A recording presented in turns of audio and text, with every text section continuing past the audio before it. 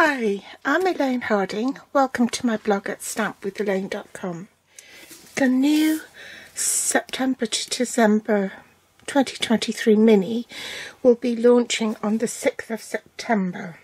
I can't show you inside the catalogue, but the cards featured on the cover is from the Joy of Christmas Suite collection. If you'd like to make a note of it, it's on pages 28 to 31. In the Winter Meadow Suite collection, which is on pages 36 to 38, you can order the entire suite just by entering a single code. I'll put that below in the subtitles. You will get one each of the stamp set, the dies, which is quite a bumper pack. You get the Faceted Gems Trio pack, the sheer ribbon with the silver edging, and a pack of 12 by 12 specialty paper. There are 6 sheets in the pack, 2 each of single-sided design. So there's that one, which we'll be using, this, and that one. I think this one is called the Snowflake Magic. Now, I've cut these in half because I've used the other half for my samples, and these are 12 by 12 inch sheets. There are 2 each of 6 double-sided designs.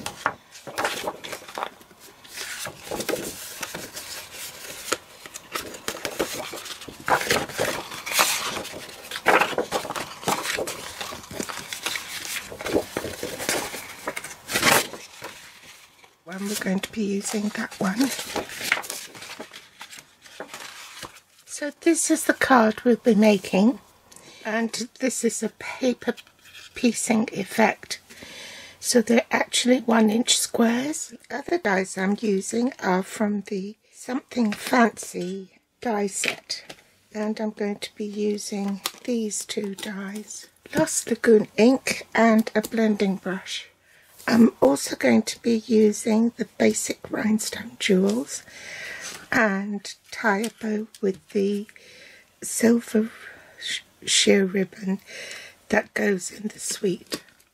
So the card base is 4.5 by 9 inches in metric. That's 11.5 by 23 centimeters.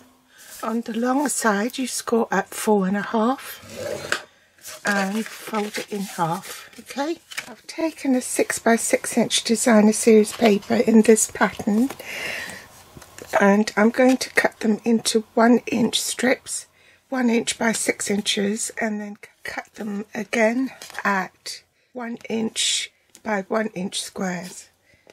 I've put an adhesive sheet behind so that it would be easier to glue it down to a 4.5 by 4.5 inch piece of basic white cardstock.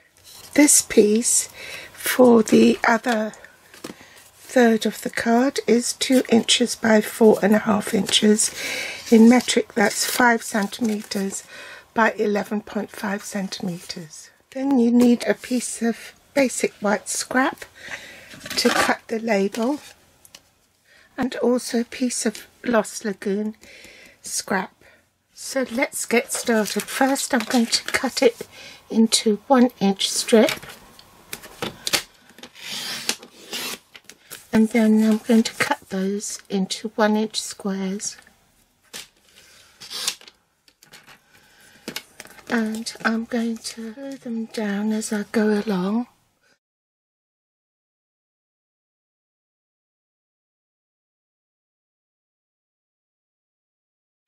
So I'm going to carry on cutting and gluing those on off camera, otherwise it will make the video too long. Oh dear, I forgot to press record, but I've trimmed off all the excess. So I'm going to just trim this off. And I want 2 3/4. 2 3/4. I'm going to put tear and tape on this side.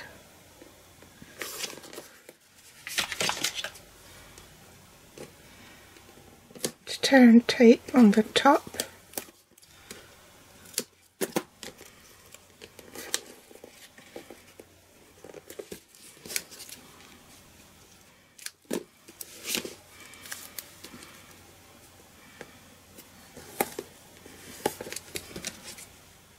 Just going to release some of that.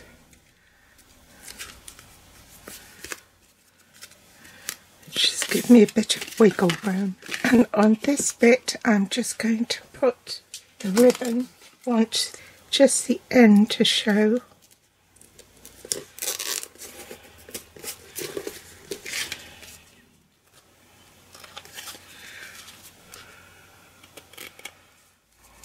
And I'm going to put another strip on top so that it will stick down.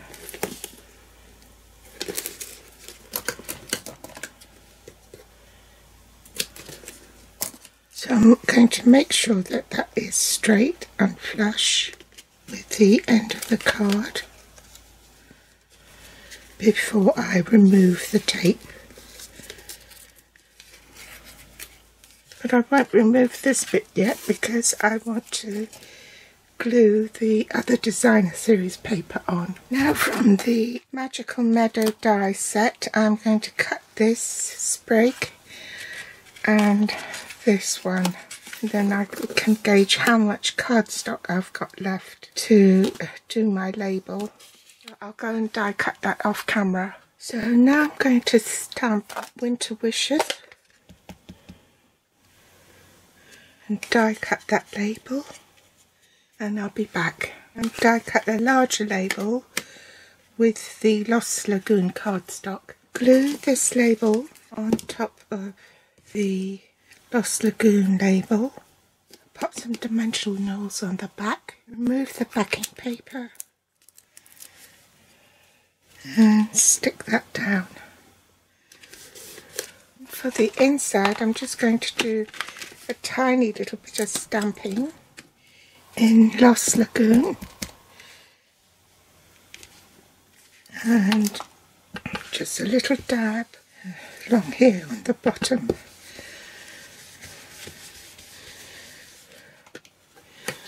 And there you go, the card is finished. I forgot the bow. Keep it on the roll and I'm just going to tie a bow and I'll just attach it with a glue dot.